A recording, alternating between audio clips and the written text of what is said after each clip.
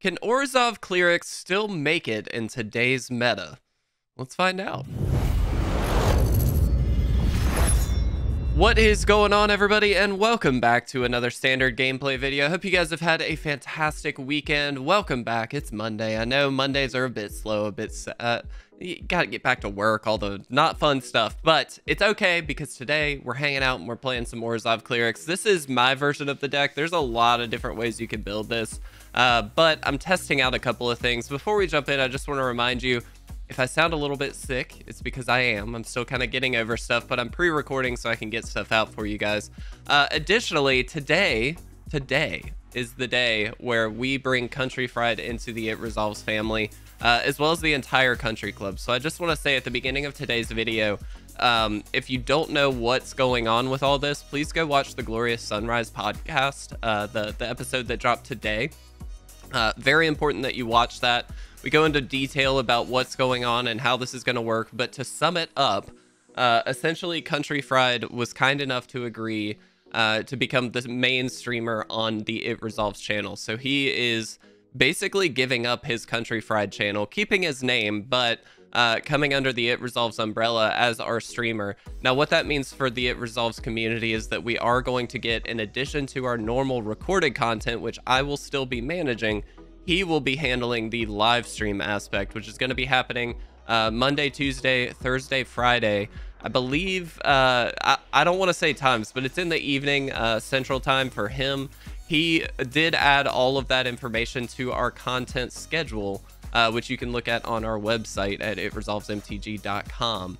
And so please do check that out. You'll get notified for the live stream, of course, in Discord, so please do keep that in mind. But today is a huge day for us, guys. So please show up to that live stream. Welcome him to the It Resolves family. Welcome the Country Club, which is his group of followers, to the It Resolves community. I know a lot of them have already joined in Discord, so thank you guys so much for being here. It's a pleasure to have you. We're very fortunate to have you guys here.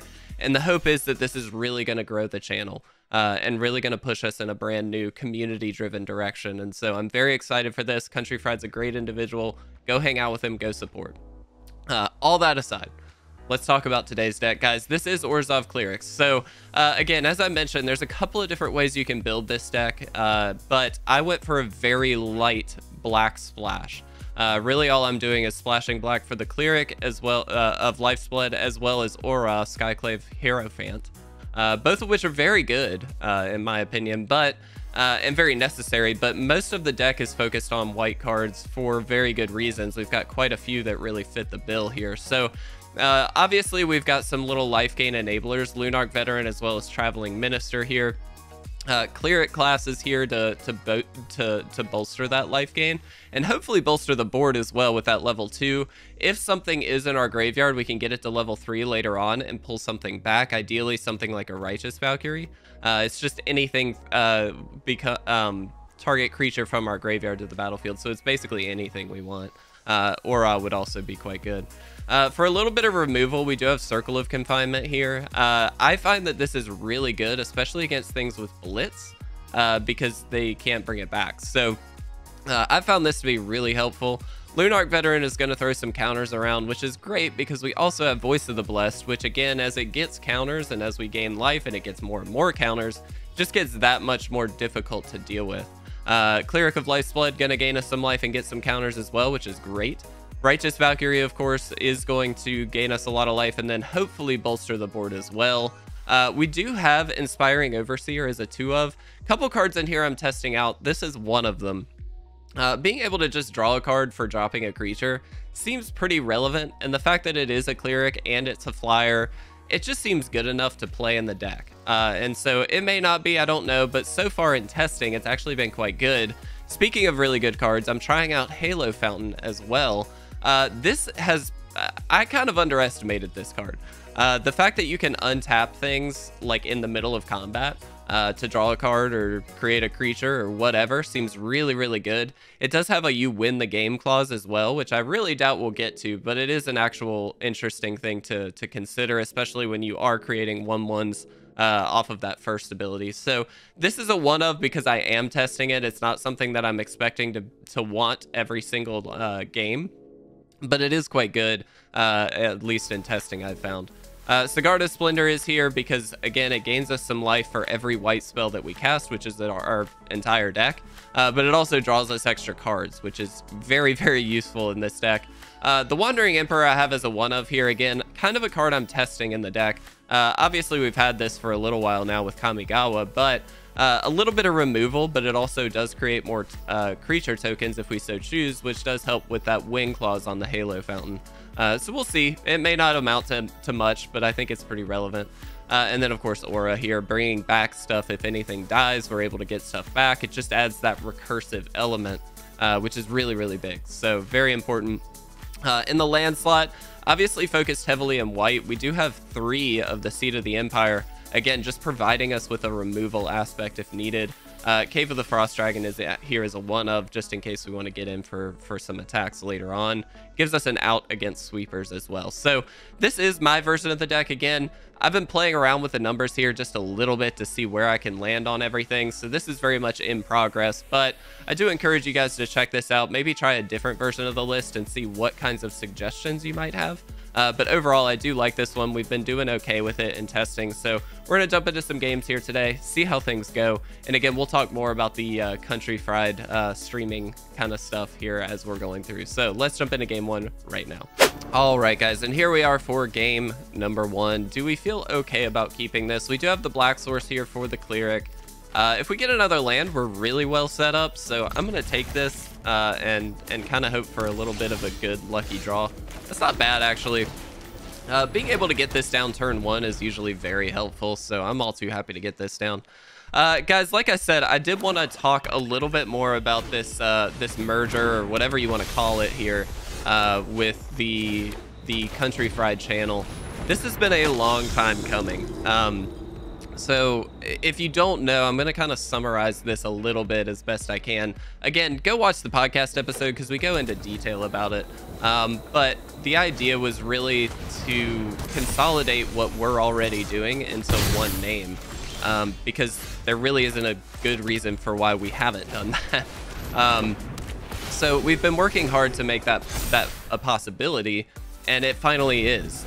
We started working with the It Is What It Is series. That was a really fun little jank series that we did, that we had a blast with. I mean, it was an absolute blast. But it was definitely a, oh man. But it was definitely like a mini series. So we knew that there was going to be an end date to it. We do expect a season 2 for it at some point, but that was more of like a, okay, we know this is going to end. We just want to have some fun with it. But we did all that.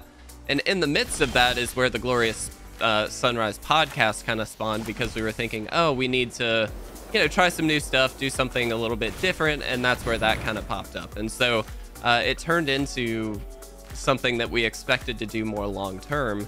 Now, in that process, when we were just a couple weeks in, I messaged him. I was like, hey, man, like, just out of curiosity, wow, they have got all the removal. Just out of curiosity, like, would you feel comfortable becoming a part of It Resolves on a permanent basis? Now, I will say, I frame this as you don't have to give up the Country Fried channel. I didn't want him to feel pressured into doing that. I felt it was really important that, you know, he keep what he worked hard to do or create. And so I didn't feel it was necessary to be like, well, you have to ditch that channel completely. What I felt was important is that we, you know, work together and find a way to make it work in a way that made sense for both of us. And so he, I think afterwards kind of basically said like, no, you know what? I think it makes the most sense for us to just move forward with it, you know, as It Resolves, and let that Country Fried channel go. Now, he wants, again, to keep the name, which is fine by me. And so we talked a lot about the details about this. This has been, like I said, a huge, huge work in progress. This has not been an overnight thing at all. And so it took us a while to get there, but we finally did. And yeah, it's been a really interesting time because we've worked so hard for this, and it's finally here. And so we're very, very excited for this. It's a great possibility for us. It's a great opportunity for everybody, in my opinion. I think we're dead here. I think they just have a better Angels deck than we do. That's like the easiest comparison, by the way, is the Angels list. And yeah, this is a good one. So, but anyway, yeah, so we kind of discussed things and figured stuff out, but it basically led to, yeah, he's going to be a part of this full time. And we're so excited for it, dude. It's so sick that this is a possibility that we get to enjoy. And he is going to be doing full-time streaming for It Resolves now. So, man, they just have all the removal. So, yeah, guys, I want everybody at It Resolves who has been here for a long time, I want to encourage you to really be supportive of Country Fried as he does start streaming, because it's a pleasure to have him. It's a fortunate thing for us as a community to be able to have somebody else here to help, because I can only do so much. As some of you guys probably know, in fact, I know some of you guys know, I have literally been doing everything for It Resolves for the last couple of years. And it wears on you. I mean, I'm working a full-time job and doing this, so please keep that in mind, that like I only have so many hours in the day. I'm gonna go ahead and concede here, and so it's tough to do, but it's helpful to have somebody here that can actually handle the streaming. So I'm very excited about that. Let's jump into a game 2. We'll continue. What's up, guys? Before we jump into the next game, I just want to remind you, if you would like to pick up this month's Patreon rewards, feel free to do so at patreon.com/itresolves. All right, guys, here we are for the next game, and yeah, we'll try this. As we're jumping into this one, I just want to say and encourage everybody, if you do have, you know, questions or thoughts about all this, feel free to share them. I know this is a big change for everybody, and so it is something to consider, but I think it's very much a worthwhile endeavor for us to jump into this and hopefully really get some positive stuff going, because I think there's a lot of positives that can come out of this. So definitely encourage everybody, ask questions if you have any, but again, I think this is going to be a huge positive for everybody involved. All right, yeah, you got it. That's annoying for sure. I will 100% take this. That seemed like a weird attack, but that's cool with me. No, I think we just Righteous Valkyrie. They probably will have a removal spell. Another Brutal Cathar would be brutal.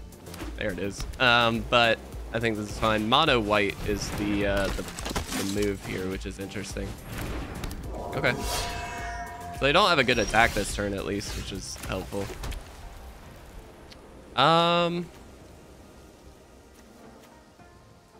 think we gain more life going this way, so I'm gonna Righteous Valkyrie.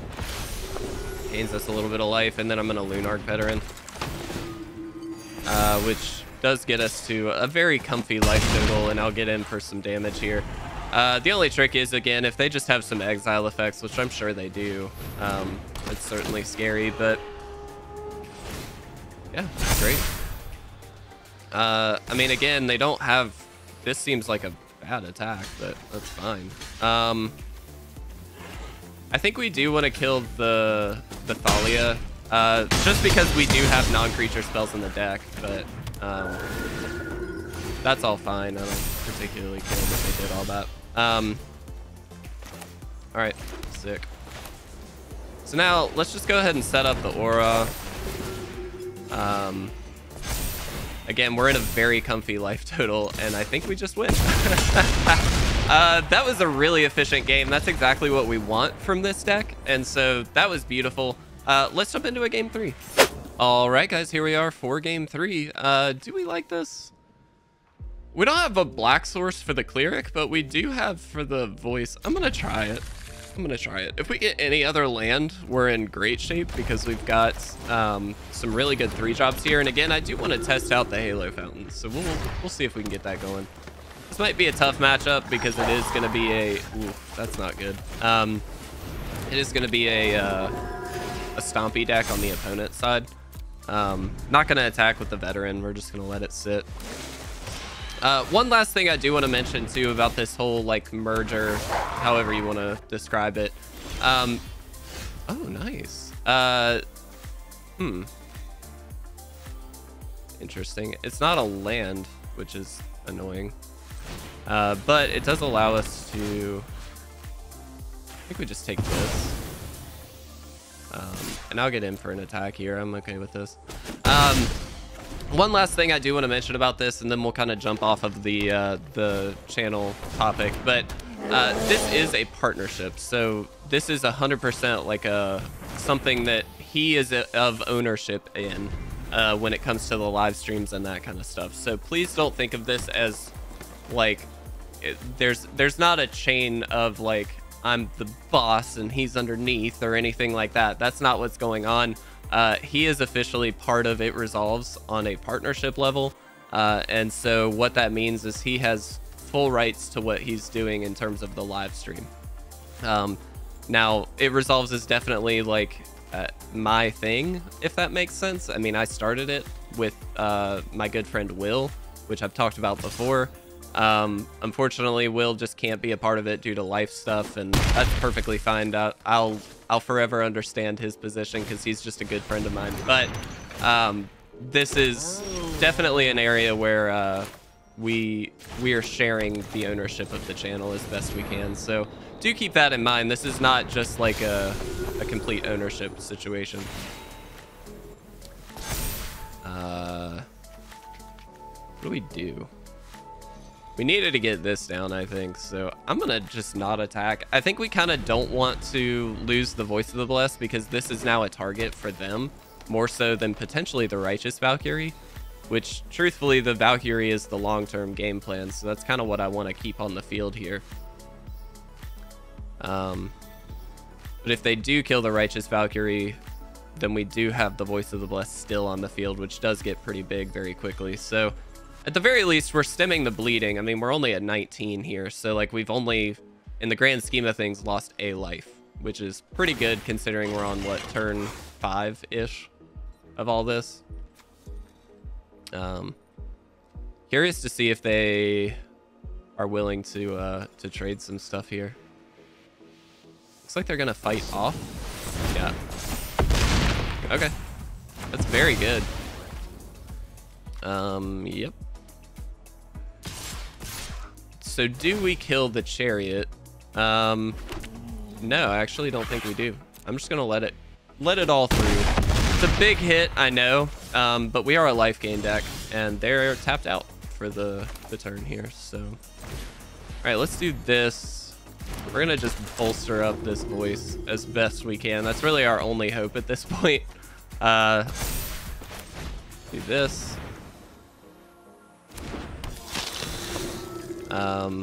Sick. So now at the very least this does have flying and vigilance, so we can get for a free attack, which is great. And we are back up to 15 life, so we've got a little bit of wiggle room now. Even if they do have another inscription, they can't fight this off easily, so that's really helpful. It looks like they don't have a way to fight it off, so that's great. I would still really love a land. Land would be super helpful right now. I'm curious if they plan to attack in. Looks like they are. Okay. Sick. This is not... So this has trample. So how much are we taking? 4, 5, 6, 7, 8, 9, 10, 11, 12, 13, 14. So we could technically live. But obviously that doesn't seem great. So...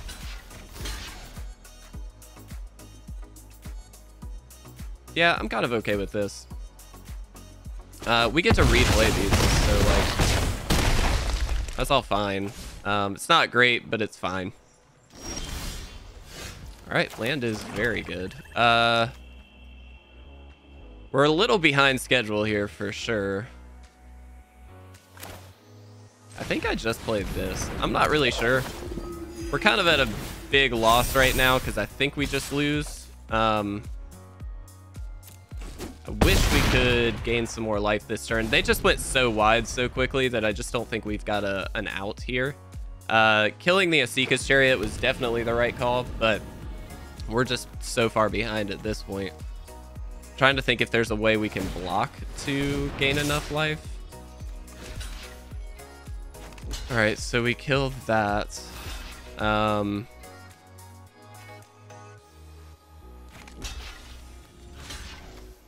I mean, I think we're just dead. I don't think there's a solution here. Let's do that. Yeah, I think it doesn't matter how we do this, but that's okay.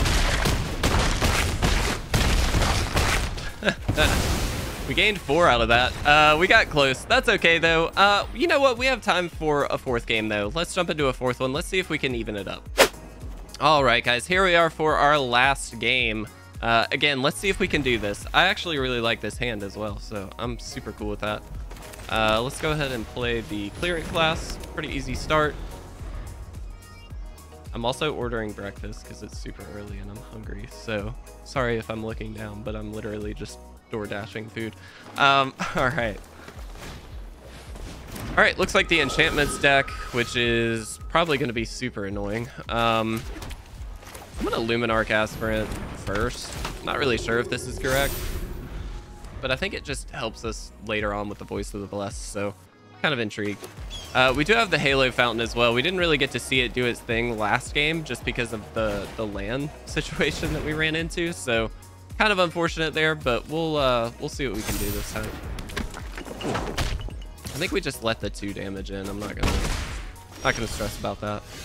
Another Luminarch Aspirant. Interesting.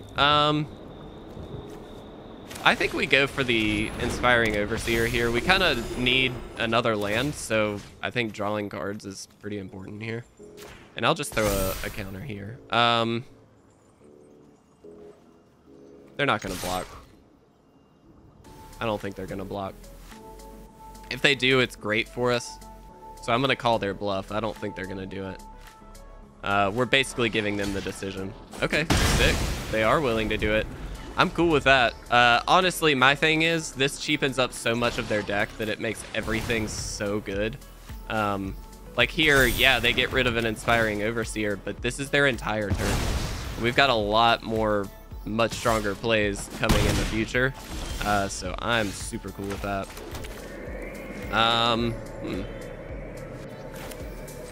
All right, I think we're going to double up on some creatures this turn, and then next turn plan to play the Sigarda Splendor.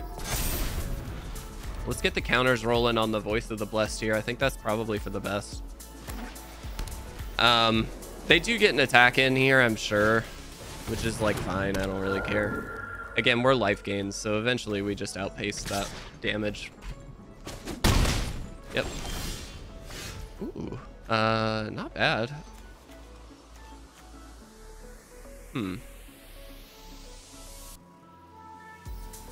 What do we do? What do we do? What do we do? Throw a counter here. Let's do this. All right. Let's play Veteran.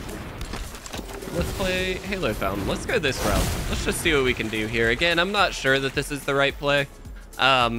But it does give us an out for life gains. So what I mean by that is with the Lunarch Veteran, we can create the 1/1s here, which do now gain us life. So there's a benefit to doing it this way. They also were always going to be able to have an enchantment here. So like, there's no way we didn't get the attack in, because we weren't going to block this. So we're just going to take 7.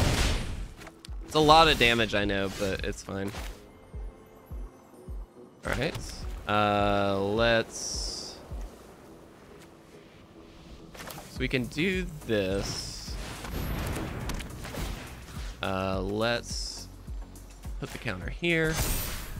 Let's get the attack in.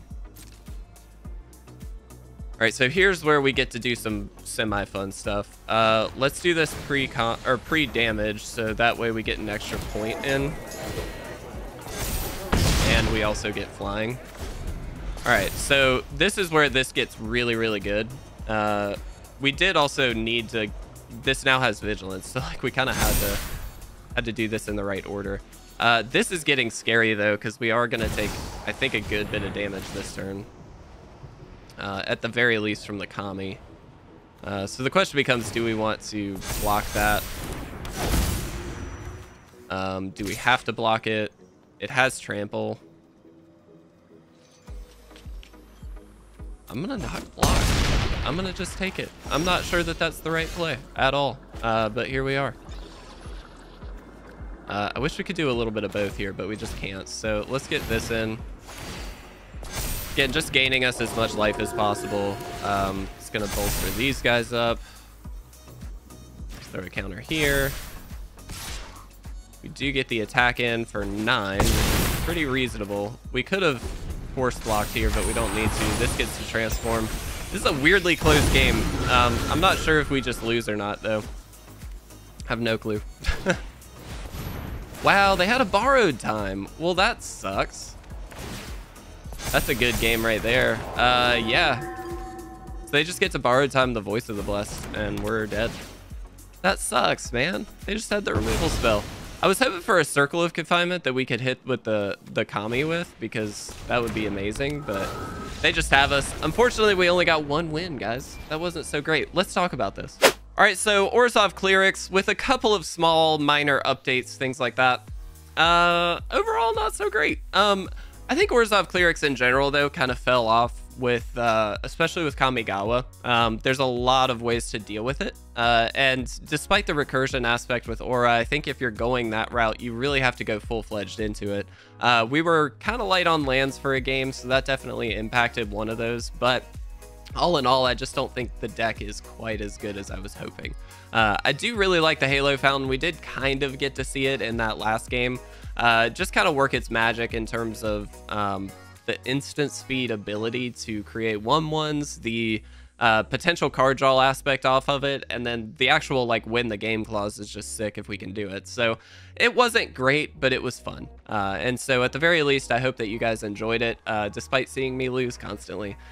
Maybe Country Fried will take this deck list later on and hang out with it on stream and see if he can make it better. We'll see. But guys, I do encourage you, again, please go hang out with him as he is starting to stream on the channel. Let's be as supportive as possible of the newcomers here, because we do really appreciate all of them being here. This is a merger of 2 really great communities into hopefully one much more positive community, I think is the idea here. So let's be really positive, let's be really supportive, and let's go hang out with Country Fried, guys. It's going to be a great time. Thank you guys again for watching. I do appreciate it. Thank you for all the support recently. I'll see you guys later.